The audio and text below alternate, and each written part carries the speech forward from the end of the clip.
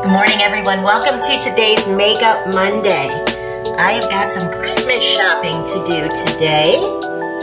So I've got a place I've got to head out to in about 20 minutes. So we are going to do a quick drugstore makeup look. So everything that I am using today is drugstore makeup. And by that I mean very, very inexpensive drugstore makeup. But we never want to use things that we know are going to be really poor quality. You know, sometimes you can just tell that it's not going to work for you. So always, I like to use a good base on my skin. So what I have on my skin right now is my moisturizer. I will link what I use on my skin down below, and I do change it up. Sometimes, you know, I don't ever like my skin to get used to one particular product. So I have a few that are my go-tos that I use all the time, but sometimes I'll stop using them for a month. I'll try something different, go back to it, all of that kind of thing. And I'm very, very happy with my combination of a serum, vitamin C, and then a moisturizer. I feel like it's really improved my skin over the past like 6 months. So I stick with that. And I know that might sound like a lot to put on before you put makeup on. So this morning, and what I normally do, I don't usually layer on that last layer of moisturizer. I'll do the vitamin C and also the serum. And also, remember, I didn't realize this until like 6 months ago. Layer from thin to thick. So start with your runny serum, your thinnest serum, and then layer on whatever else you put on. Oh, hyaluronic acid. I do that every single day as well. So that's what I do. You layer it on from thin to thick, but I skip the very, very thick night cream. I don't do that in the day. So I have all my moisturizer on, and what I used today was this one, which I've shown you before, and it's really become one of my favorites. This is Rosy, let me get you the right name, Age Perfect Cell Renewal by L'Oreal in Rosy Glow. I have used the heck out of it, so I really hope I can get it. I'll link it. I need to find it too. I'll link it for you because, like I said, obviously I need to buy one as well. But it's both. These are the kind of products I like, are therapeutic and makeup. So they kind of do double duty for you. So I put that all over my face, just like a moisturizer, but also a little bit of a skin tint. So I have that on. And then the blush I used today is the Tarte Creamy Blush. And you can see I put that on my cheeks, and I put a little bit on my nose, and we are good. I'm going to do powder last. I'm going to see how this sits down on my skin, and I'm just going to do powder absolutely last. And then, of course, my latest greatest has been, I love filling in my eyebrows now. You guys told me you need to fill in your eyebrows. I don't know. I've never been comfortable doing that. Now I do that. So this is what I've been using, and I just use a little makeup brush with it, and I just fill them in with this dark brown. I think it's called Espresso. Okay, so today we are going to be trying out a makeup palette that my granddaughter gave me. My granddaughter is 7 years old, and she wanted me to get this one. LA Colors. Now, I think we got this at Five Below. She loved the colors. She loves the rainbow colors. And she said, Grandma, get this one and let's do makeup. So I thought it would be kind of fun to see what I can do with this. Now, I just put some primer on my eyelids, and I am using the Sigma Base Primer. This one is a little bit glowy, a little bit more glowy than I would have wanted, but that's okay. It might work better with this eyeshadow. So I did lay down some primer on my eyes, and let's just see what we can do with this. Now, I did dip into the blue just to get an idea of how, I don't know, chalky it was going to be, but the primer will definitely help. So we're going to see what we can do with it. It came with this little sticky deal. So I'm actually going to use this for underneath for eyeliner. I'm going to go ahead and use it on for that. All right, so I don't know the names of these colors because it doesn't tell us, but I'm going to dip into this real pretty kind of periwinkle blue, and let's do just like under my lash line down here, and let's just see how we're doing. All right, well, it's okay. I want to do this now because I have, you know, my moisturizer and everything I put underneath my eyes, kind of sitting down. And since this is a little bit chalky, I don't want a bunch of fallout. I don't want it to get in my contacts or anything like that. So I'm just gonna throw a little of this blue down. I think it's a very pretty blue. I actually love the color. Okay, nice. I like that. Now we're gonna move away from this little guy for now. I have so many makeup brushes that are in cleaning. So, by the way, when I used to clean my makeup brushes, I will link below. It's called Cinema Secrets. Oh my gosh, it's the greatest. You dip it and it dries immediately. I love it. But in the interest of sticking in the drugstore realm, I'm going to use this dollar store Wet n Wild makeup brush. Now, what color do we want to do? We need a mid-tone. So why don't we go over here? Let's go over to this blue over here. I know, blue eyeshadow might be a bit much, but we're going to try it. And you know what? See how much that primer helps. When I swatched that on my hand, you saw how chalky that was. And I don't know, it probably did not come through the way that it did for me here in real life. But that was very, very chalky. It kind of like fell off into my skin. But with the primer, I just think a good primer is just so necessary. This is working because it's turning the eyeshadow into more of a creamy product where it really truly is not. So I want to say, you know, like I mentioned, we got this at the Five Below store, so it was definitely below $5. I don't know how much below. All right, okay, that's not bad at all. Now let's go into a deeper shade and let's go over here in the corner. I'm gonna have to switch brushes. All right. This brush, I don't have any more of these Dollar Tree brushes, so I'm just going to use one that I know just came with a makeup kit of some sort.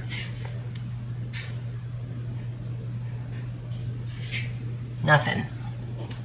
Let's dig down deeper a little bit into that.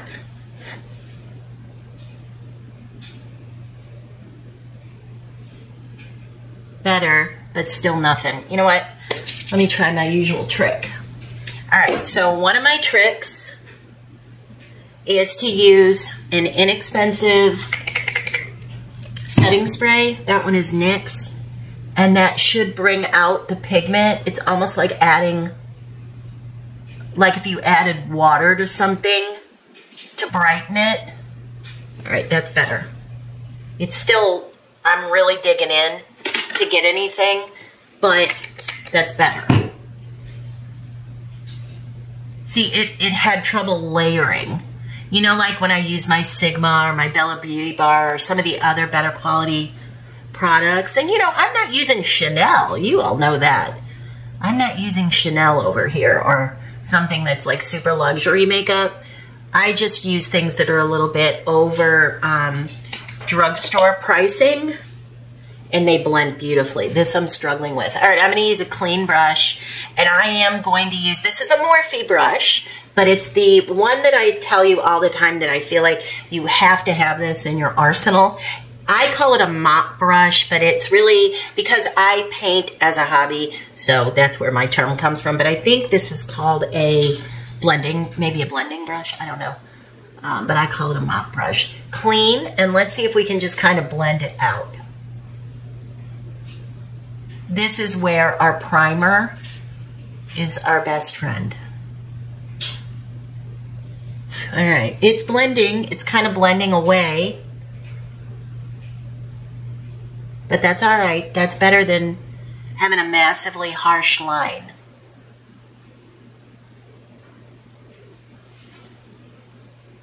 All right. I'm okay with that. I'm all right with that. Okay, now we need something for our eyelid, but we need something, I think, that's a little bit brightening, and I'm afraid, so we've used these two colors, and I'm inclined to come over here, but I don't think we're gonna, get enough difference if we use this one. why don't we jump up here? Let's jump up here. And you know what I think we're gonna do? We're gonna go back to this guy. So we're gonna try this. All right. And we're just gonna, I'm gonna spray this. I'm just gonna go ahead and spray it because I want this to go where I want it to go. I don't want this glittery stuff to fall all over my face. Oh, yep. See how much just using that setting spray helps?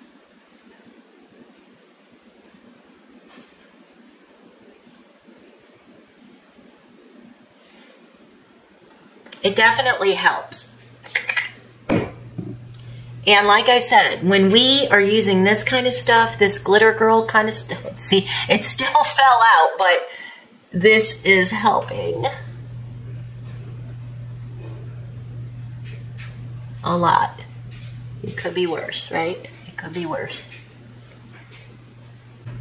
All right, I don't think it's terrible. Now, I'm gonna be honest here. I could feel that kind of falling. I know I have some right here, but that is okay because I did set my face with my very favorite. This is the one I use as a setting spray just for eyeshadow so that it lays down, it sits down, it stays where we want it to stay. I use the inexpensive one, but for my skin, I use this one, and I'll link this below for you. It smells amazing.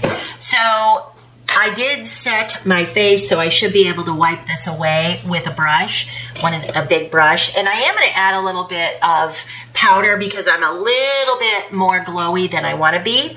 So I think that's pretty good. We're going to do one more thing. I want to do just kind of like an inner corner, little bit of a color there. And what I think I'm going to do is try this color because I like this color. And I'm going to use the clean side here because I'll throw this away after. Oh gosh, look at the, see, I don't know if you get the quality. Look at that. It's poor quality for sure. But I mean, you know, let's be honest. Let's put it into perspective. I got it at the Five Below. All right, I don't want this falling into my contacts, so I sprayed that pretty heavily. Pretty.